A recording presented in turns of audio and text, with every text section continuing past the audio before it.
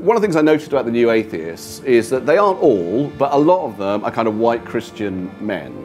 And I think that as a Jew, an atheist Jew, there are things about the religion, even though I don't believe it, that are impossible to disentangle from my identity.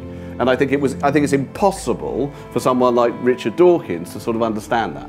I think it's impossible in a way for Richard Dawkins to understand why, when he is dissing Islam, for example, that feels to a Muslim like an attack on their identity, in a way that it might also do to a Christian, but not in quite the same way, because within the society that Dawkins exists, Christians are not a persecuted minority. And Jews, as a persecuted minority, will always feel that.